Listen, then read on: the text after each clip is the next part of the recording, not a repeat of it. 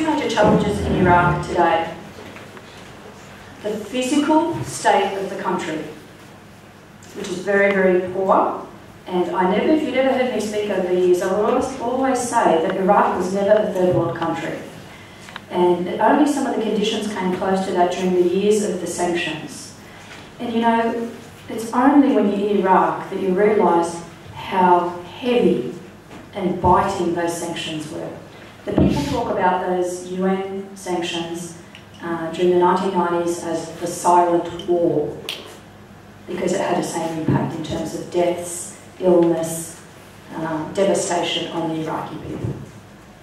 So other than that, the actual conditions of life in terms of access to food, health, education, etc. were comparable to other first world countries.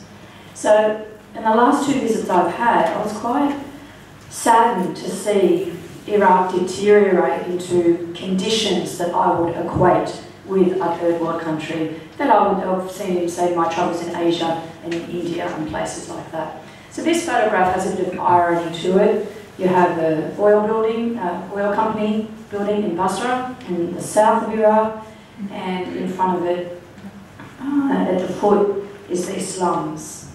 Now, as I was being driven around Basra by my host, Dr. Ahmed, he almost cried. It was almost a sense of shame, and he said to me, "Donna, this was never here before. Like, don't think that we always lived like this." Yeah, he was so proud. He didn't want wanted me to be sure that we never made people live like this before. This is new. The people have had to come from the countryside and move into the city. It never looked like that. And if any of you have seen photographs of Iraq before 2003 or been there, you would know what he's talking about. Of course, in Basra, the environmental catastrophe that began in 1991 continues to this day. One of the most pressing issues in Basra today in the south of Iraq is environmental pollution caused by the toxic remnants of war. So I'm talking about 400,000 kilograms of weapons containing uranium that have been unleashed on Iraq in both 1991 and 2003 and 2004. Of course, Basra was the first place that suffered the impact of depleted uranium weapons. And yet it went quiet. You know, throughout the 1990s, we heard about the dramatic increase in birth defects and deformities and cancers. And it seemed to be quiet, almost as if it had gone away or got better. It hasn't. And this children's cancer hospital, I mean, what city has a cancer hospital just for children? Just because there's so many children with cancer that they don't fit into the traditional city hospital. All these children are dying. They'll be dead within a couple of months. There were many. And this is not going to go away for another 500 million years. The remnants of war, the tanks, or the artillery has been lying on the ground in the south of Iraq for a very long time. Cleaning up has begun, and they have moved some of the tanks, but you know, metal recyclers were encouraged to go and use the tanks to recycle them. It became a bit of a trade, a bit of a business. And so when they recycled the metal, much of it ended up in homes. So you could imagine, as I said, how long this toxicity is going to impact on these people. A lot of people talk about. We interviewed many doctors and professors in Basra, and some were afraid to speak to us. They said, we cannot speak freely on this issue because the government there will be ramifications for us. One, Dr. Jalal Al-Ali, some of you may have heard his name in reference to this topic, has been, retired early because he'd been outspoken on this issue. Pollution from the oil and gas industries is huge in Basra. Of course, you've got these companies exploiting the local resources, and you have very little protections for workers. And workers' conditions and pay are very, very poor. And one of the few good things happening in Iraq today is the trade union for oil and gas workers that is mobilising now and striking and really putting up a great fight to demand better conditions from these oil and gas companies. The pollution is just terrible. You can barely breathe in Basra. Again, this is what I would equate this with India or Asia, never Iraq. But this is what conditions people are living in now. This is the road between Basra and Najaf. You know, Iraq used to be covered in palm trees. You know, that's the image of the Middle East, but here's one little lone palm tree, which just was a symbolic for me. There's the Basra University want to do a massive palm tree planting project. I said, well, how many would you need to get it back to usual? They said, well, since the 1991, they said we'd need about 2 million to be planted to balance the environmental degradation done by the toxic remnants of the war. This is Najaf. I only put in this photograph of the Imam Ali Mosque in Najaf, not just because it's one of the major religious holy sites of Shia Islam in the world, but because this is the place that now runs Iraq. That is no understatement. If you're a politician in Iraq today, if you're in the Shia coalition that's running the place, mind you, the Shia coalition that's running the place under Nouri al-Maliki was not the coalition that received the highest numbers of votes in the last election.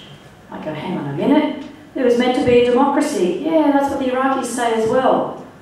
They would have been pleased, perhaps, if the coalition that received the highest number of votes were installed, but they were not, they were not acceptable to the US at the time. And so they now, this minority government is running Iraq and running it with an iron fist. So nothing is done without the approval of the religious mullahs and clerics from Najaf. And of course, Al-Sistani said there you have the Iranian influence. Of course, the greatest irony there, that Iraq is basically being run from its greatest enemy, Iran. This is Fallujah now. Of course, you know, I've had a long history with Fallujah, and I spent a week in Fallujah Hospital again this trip. Last trip I had photographs from babies born every day with congenital birth defects from the use of toxic weapons, it's alleged. Today, this trip I also have babies born each day. I'll just flip through. His older child obviously there. The thing with Fallujah is US forces have denied using depleted uranium there. They, after a freedom of information request that took years for them to answer, their answer was officially that no depleted uranium weapons were used in the November 2004 attacks. Okay, believe that if you want to. But they said for the April 2004 attacks, they said there are no records. Okay, I'll leave that thought with you. What we do know is the baby's safe. He'll be dead within the next 2 months. What we do know about Fallujah is that the use of white phosphorus was widespread. Basically blanketed the city by the end of the 2 attacks. White phosphorus is banned under the Chemical Weapons Convention as a weapon. They got around it by saying that we didn't use it as a weapon, we used it as an illuminator. But we know that by the time you throw a white phosphorus canister into a room to illuminate it, by the time you get in there to check who or what is in there, the flesh of the people in that room has just burned off their bodies. There's been no long-term studies into the impact of white phosphorus on human health. The other 2 large instances of white phosphorus being used is by Israeli Defence Forces in Gaza and in Lebanon. And there still is not good research on the impact of that on those communities or in Fallujah. This is the little baby I met on the second last day. I thought, he's not going to make it. He was finding it so hard to breathe. His mother was in shock. She'd left the hospital. Poor little thing. He died by the end of that day. It's just a daily occurrence in Fallujah. So many questions.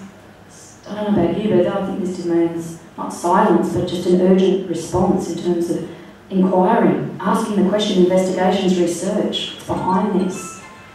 This is the Martyrs Cemetery in Fallujah. Of course, everybody buried here, his death is connected to the 2004 attacks.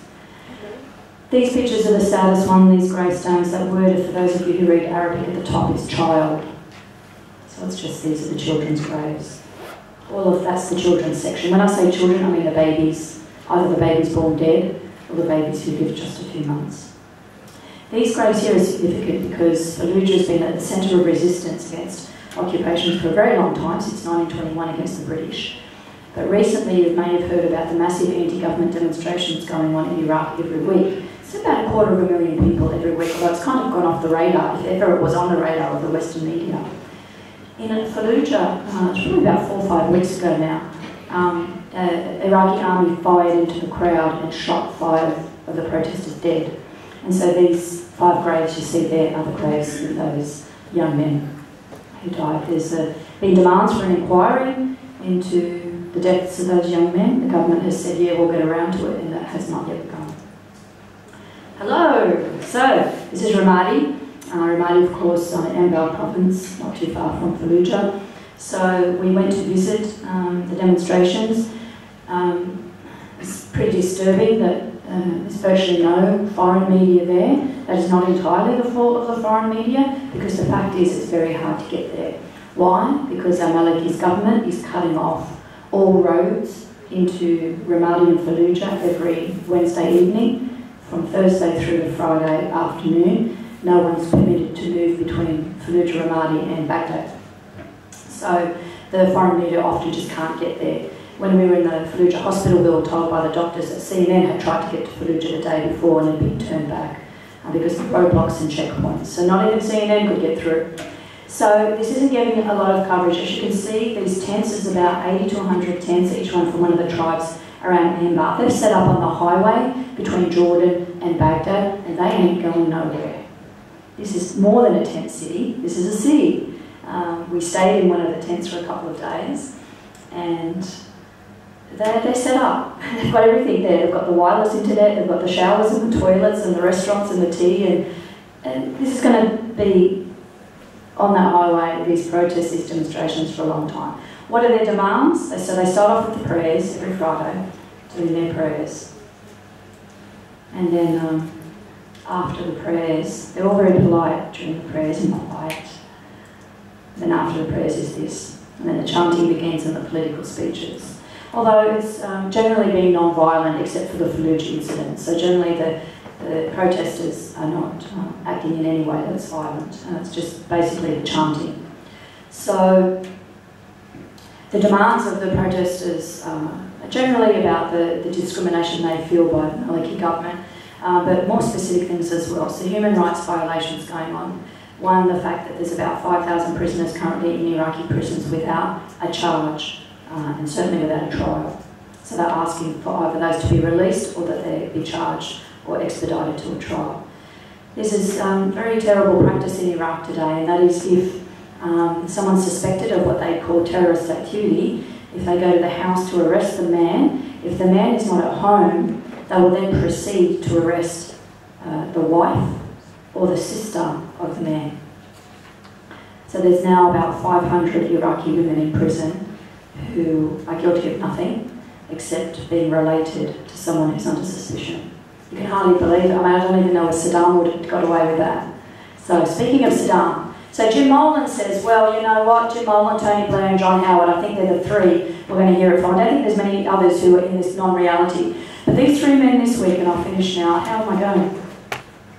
Okay, good, I'll wind up 5 minutes. So they're going to say, you're going to hear it over and over again, well, we've heard it all these years, but the world's a better place, and Iraq is a better place. Now Saddam has gone. Well, you know what, when I'm going to be asked that question again in the next few days, Donna, isn't Iraq better with Saddam? I'm going to ask the interviewer, maybe they would like to complete the question. What kind of a question is that? It's implying ceteris paribus, all things are equal, other than Saddam is gone and that everything else remained the same. What about the trade-off? What about the account here? Okay, on one side of the account, Saddam is gone. What has occurred then in order for that to have happened? Now the question gets interesting. Now it gets a little bit complicated and not so black and white. I wonder if any of the media will dare to ask the complete question. Donna, in light of what has happened now in Iraq today, a failed dysfunctional state with a Prime Minister moving into brutal dictatorship, torture chambers beneath most police stations, human rights violations every day. You risk your life to be a journalist in Iraq today. You risk your life to speak out against the government. In Basra, where I was, there was a man who wanted to organise an anti-government demonstration in Basra. That's a big thing for Basra because generally it's considered pro-government.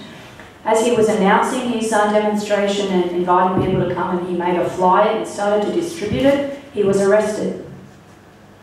He was held in the prison and he was asked to renounce the demonstration and to withdraw those flyers and the invitation. He wouldn't do that, so by the third day they had made up a list of threats to his family that they would implement.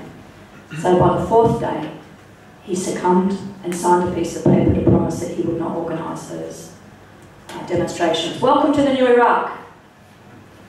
Feels very much like the old Iraq. Democracy, they say. Well, you know, when you mention the word democracy in Iraq, it generally, the reaction is either disbelief or a belly laugh.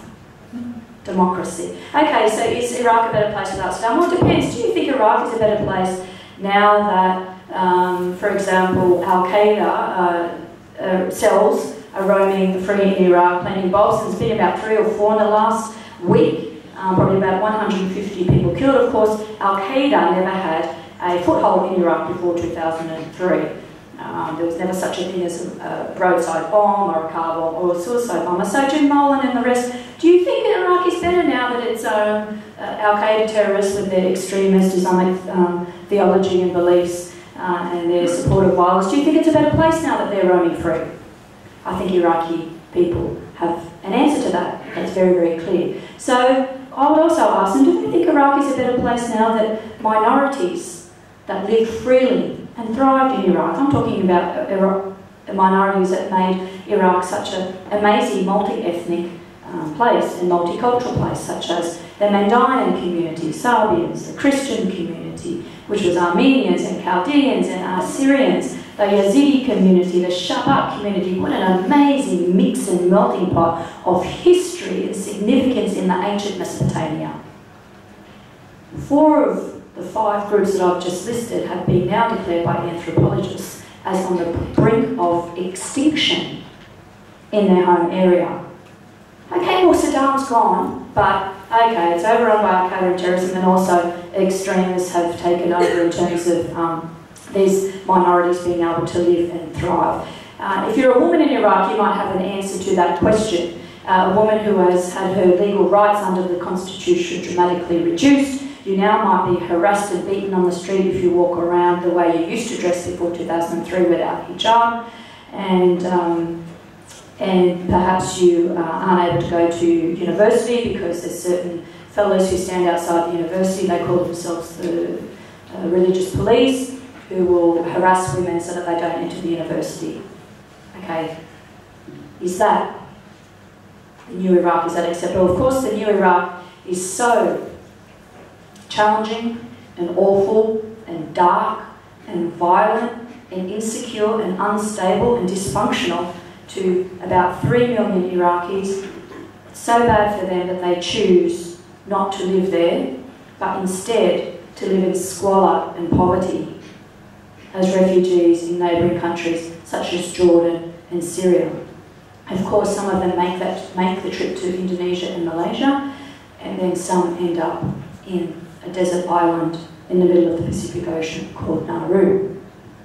But for many of them, I think, Martin, you might confirm or deny this, would prefer that desert island to what they fled, to what Howard and Molan claim is the bright, shining new Iraq. I don't know about you, but I think I know whose opinion I'm going to listen to when there's a judgment on the legacy of this invasion and occupation.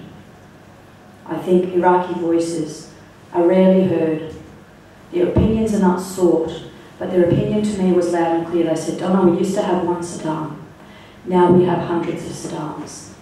The political parties and their thugs and militias who are roaming the streets, the so-called sectarian violence, which is just political violence, their infrastructure crumbling, power 3 to 4 hours a day, $60 billion squandered, the corruption of the government, human rights violations, nothing much has changed except they said at least Saddam could keep the lights on and we were safe. I'll leave it up to you when that question is posed. Well, is Iraq a better place? When you look at the other side of the ledger, the answer is definitely not black and white.